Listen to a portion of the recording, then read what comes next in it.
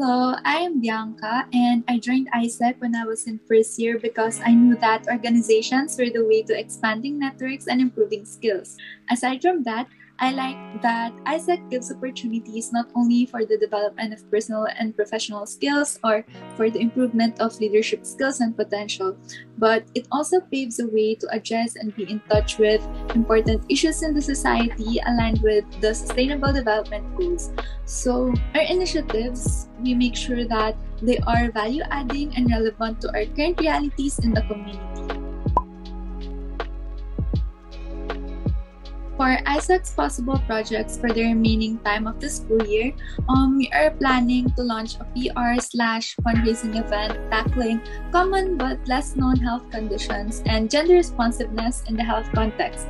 And we'll also be running Develop with AIESEC senior high school students. So this one naman is for engaging and developing leadership for senior high school students. I can't say much about them, especially the first one, since we are still in the process of talking about how the event will turn out.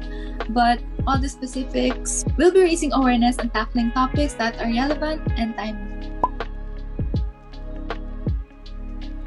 To be honest, I haven't heard of external comments about people being skeptical to our advocacy, but for those who do, I encourage them or you guys to communicate or raise your concerns to us so we can talk about it and we can establish an understanding.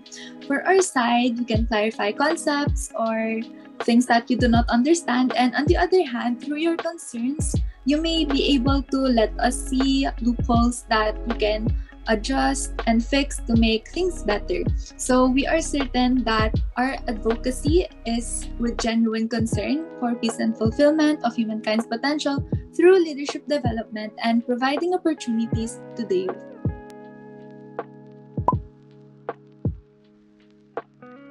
My message to the youth of the future organizations: you do not have to be someone else in order to create impact in people's lives or in the society.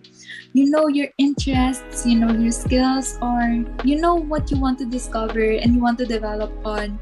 So just go for it, whatever makes you happy, and use it as something that you can contribute to others.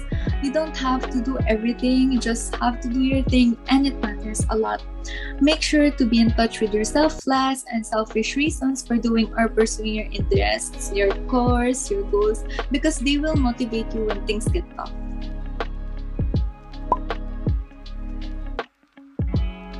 "10 years from now," well, nothing's really certain, of course. Even I am still in the part of my life where I'm trying to figure out about my career that I'll be taking a few years from now. But what I'm sure about what I'll be taking from my experience being an AIESEC member is that I will be a person in the society which will strive to help others, specifically in the mental health sector, because that's my thing, just like what I said earlier. And aside from that, I will be a voice against injustice, a voice against inequality, and always be for peace, just like what AIESEC has taught me for several years now.